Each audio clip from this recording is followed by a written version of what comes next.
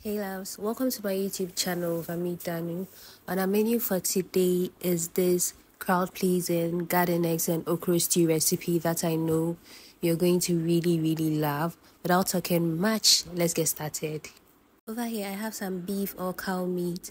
I also have some wele or cow skin, which I'm going to transfer into my cooking pot. To that, I'll add a blended mix of ginger, garlic, and onion, some seasoning to taste, and salt as well. I'll go in with enough water, give that a very good mix, transfer it onto my cooker, and cook that until it is nice and tender.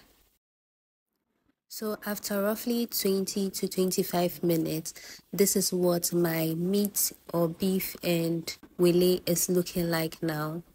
So it is cooked, so I'm going to set that aside and move on to cooking my garden eggs, okra, and ademi or jute leaves. I'll transfer all of that into my cooking pan, going with about a teaspoon of baking soda and enough water, and leave that to cook for roughly 10 minutes. So the baking soda is going to fasten the cooking process as well as help the okra attain a beautiful draw. However, this step is completely optional. Once the okra is nice and cooked, we're going to proceed to making our stew base. So into my cooking pan, I went in with enough palm oil, allowed it sizzle for a while, and went in with some tuna.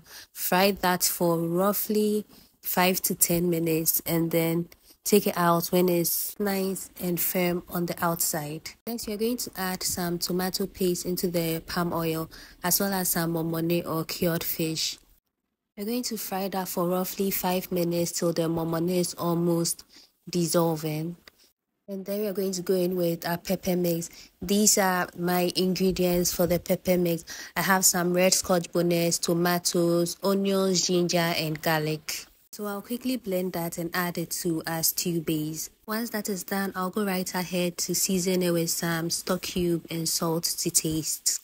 Cover and leave that to cook for roughly 10 minutes. Also, one thing to note, if you want your okra soup or okra stew to come out very slimy, you have to stay away from tomato paste or any tomatoes whatsoever.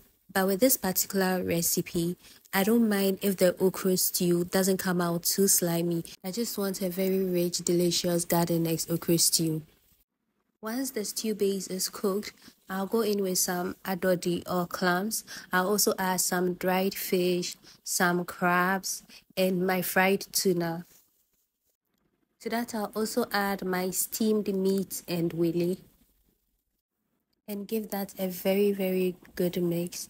And then I'm going to cover and leave that to soak into the stew well for roughly 5 minutes. After 5 minutes, I'll go ahead to add my cooked okra, garden eggs, and add them to my stew, and then give that a very good mix till everything is nicely combined and uniformed. At this stage, you may choose to add some sliced onions and green pakushito if you want to, because it's completely optional.